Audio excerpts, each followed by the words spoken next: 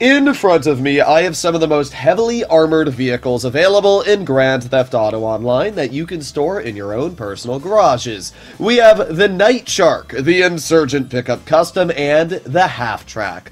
All three of these armored vehicles are able to survive an absolute beating, upwards of 27 homing missiles requiring to blow them up, which is kind of insane when you think about it. Not only do they have a ridiculous amount of missile resilience, but some of them have even better capabilities. For example, if we pull out a vehicle like the Insurgent Pickup Custom, this truck can drop proximity mines, which is pretty cool. You can see me drop a proximity mine right there, and then if you are to drive over this proximity mine, it will blow up, and it does the same damage as a sticky bomb. So that's really, really dangerous. It also has a minigun on the roof. You can't really use the minigun unless you have somebody else driving the vehicle. And I mean, you can use it stationary like this, but it's pretty useless to use the minigun stationary. You usually want to have somebody else driving the vehicle. But yeah, there's some cool capabilities for the Insurgent Pickup Custom. But it also has one major downside, and that is the fact that the glass, well, it's completely just non-existent. You can shoot through the glass at any angle on this vehicle,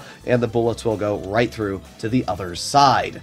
The Half-Track solves that problem. The glass on the front of this vehicle is completely bulletproof. Yes, I know that it looks like it got shattered through, but you can still see the bullets are actually hitting that front pane, and you can see the little spark on it. Now, the sides you can shoot through, so you should keep that in mind, but the front is completely bulletproof on this vehicle, which is kind of cool. The Half-Track also features a ridiculously dangerous machine gun, which will do quick work to any armored vehicle in the game, which is super, super impressive. So the Half-Track has a really dangerous machine gun. Again, though, you can only use the machine gun if there's usually somebody else driving the vehicle.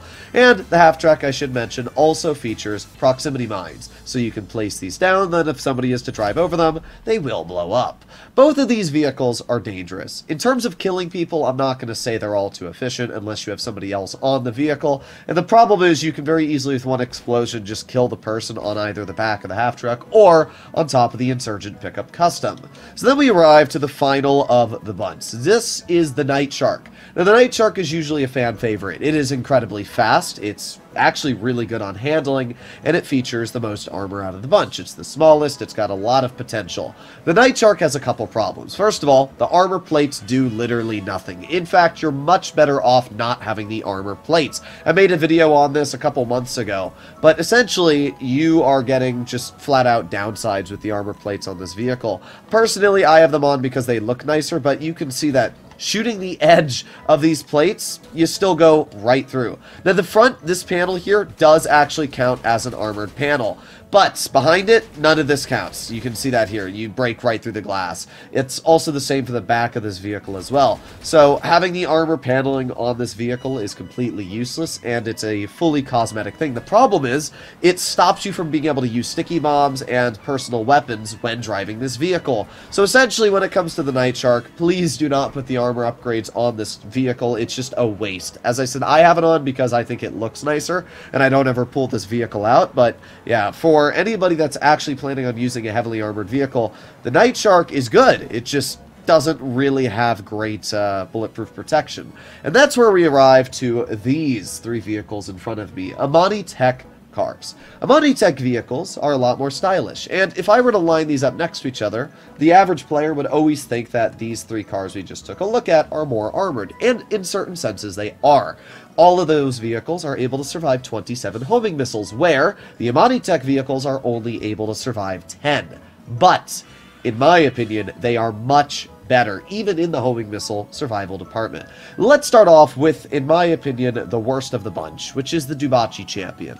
The Imani Tech vehicles have different classifications and different ways that they are armored, which is actually quite cool and unique, allowing you to kind of have your own custom style of vehicle. See, the Dubachi Champion, followed by the Buffalo STX, in my opinion, are kind of the best of both worlds, but also the worst of both worlds when it comes to Imani Tech vehicles. You see, the Dubachi Champion is fast, it's a supercar, it's got good handling, it's about the same speed as an Adder, so 124 miles per hour, already faster than any of those armored vehicles we took a look at. And the best part about the Champion is that it features semi-bulletproof glass. It's not completely bulletproof, but if somebody is trying to kill you and they're just spraying at you, it's obviously going to be very, very hard to clear you. you because of the fact that this glass is semi-bulletproof. That's the first thing that's great about the Champion, but it gets better. This vehicle also can survive 6 sticky bombs and 10 homing missiles. Now, this vehicle features a homing lock-on jammer. What that means is, let's say you're in a Oppressor Mark II, you're in an F-160 Raiju, and you see somebody driving down the road and you want to kill them for some reason. Well, if you try to hit this vehicle with homing missiles while there is somebody driving it, that is completely impossible because they won't home. Essentially, if you're using a homing missile, it will look like this. It'll just be, you've got to basically hope that you're a really good shot and you're able to hit this car. But you have to hit it 10 times. Yeah, that's where Imani Tech vehicles become insane. I can easily pull out any type of homing missile vehicle, a Sparrow for all I care, and just spam homing missiles over and over and over at a vehicle like the Insurgent Pickup Custom, or at the Night Shark, the half-track, and eventually I will be able to whittle them down and take them out, because the homing missiles will hit. These aren't fast vehicles, they're not the most maneuverable, especially the half-track. And while these vehicles do have proximity mines, the question is, how effective are those proximity mines going to be against Oppressor Mark IIs, against jets, against helicopters? They're not going to be. These vehicles are going to be great against any ground attacks because of the fact that they do survive upwards of 6 sticky bombs, because of the fact that they are really fast, because of the fact they're much more maneuverable. But they're also going to be way better against air attacks. I would say that all Imani Tech vehicles are basically air resistant to a point where you're never going to die from a jet. The only type of jet you'll have to be careful about is ones that feature explosive machine guns. If you have a player that's skilled enough that is able to do a proper strafing run, they obviously can use the explosive MG to try to blow you up. But one thing I should point out is that explosive MGs do about the same damage as an explosive sniper, meaning that you need 2 explosions to take out any vehicle, like a non-armored vehicle. So if you're using an Imani Tech car, it's still going to take about 20 explosions from the explosive machine gun to blow up any type of Imani Tech vehicle. So even then, it's going to take a while for a jet using that type of machine gun to take you out. The best part about Imani Tech vehicles, as I said, is that each one is unique in its own ways. See, this here is the Italy GTO Stinger TT, and it is the fastest Imani Tech vehicle by far. If you play on next generation console, you can upgrade it with HSW, and it will go a ridiculous 168 miles per hour. That is faster than any other car in the game currently, even supercars. That alone is insane. And I should also mention, while these vehicles do not feature explosive machine, or not explosive machine guns, but explosive mines, they still feature slick mines. These are alright. They're not going to do anything crazy, but if there is somebody trying to chase you, they will get the job done. Now, you will notice that while the Stinger does feature a much better top speed than the Champion, it does not feature bulletproof glass. That is one thing you'll have to keep in mind. My favorite of all Imani Tech vehicles is this, the Ocelot Virtue. Now, I would be willing to put the Obey Ominous EGT right up here, maybe even a little bit higher. The Ocelot Virtue and Obey Ominous EGT are electric vehicles, and for some reason, Rockstar really likes electric vehicles when it comes to Imani Tech, and they usually feature a lot better explosion resistance. Oh my god, I just slick-mined myself. Whoa!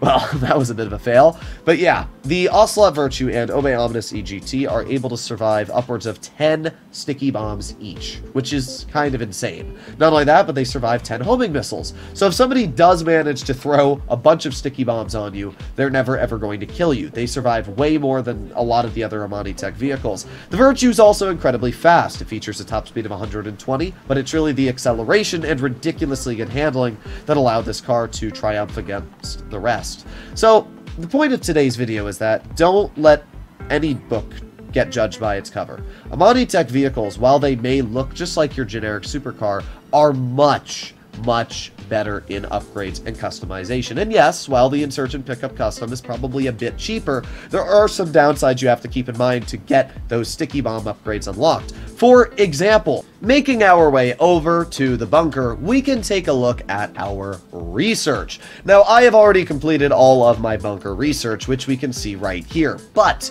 if you are new to the game, or you haven't spent a lot of time researching all the bunker stuff, if you want to get the half-track quad 20mm autocannon, guess what? You have to research it from the bunker. If you want to get the machine gun on the top of your Insurgent Pickup Custom, the heavy armor plating, all of the upgrades that you would want on your vehicles, guess what? you have to unlock them through your bunker. And that is also the same case when it comes to proximity mines, which are the things we used on the Insurgent and as well the half-track.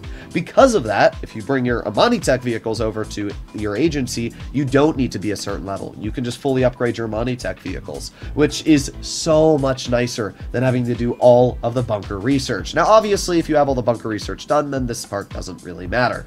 But, man, I can tell you for a fact that I still have PTSD on my first time playing this game, trying to get all that bunker research done, while also trying to save up for vehicles I really wanted. It's just not a fun combination, so I usually recommend that people don't focus on bunker research, and they rather focus on getting their hands on an auto shop so they can fully upgrade their vehicles, and obviously focus on getting Imani Tech vehicles in the agency, things like that. Out of the hundreds of hours I've put into my Broke to Million account, I have never once died with Imani Tech vehicles since they've been added into the game. It just doesn't happen. Nobody goes out of their way to try and kill you in an Oppressor Mark II or a jet when they see you're in a vehicle that they can't home on and that drives 120 plus miles per hour. It just doesn't happen, and because of that, I've never died. Imani Tech vehicles are super useful, whether you're just trying to traverse the map safely or mostly when you're trying to complete sale missions and you don't want to be killed if you're trying to support a friend. So I believe that Imani Tech vehicles are the most important purchase that any player can make in the game. And yes, while other armored vehicles are very impressive, I just don't see the reason to own them when this type of vehicle exists, which is much better. I'll see you in the next one. Bye-bye.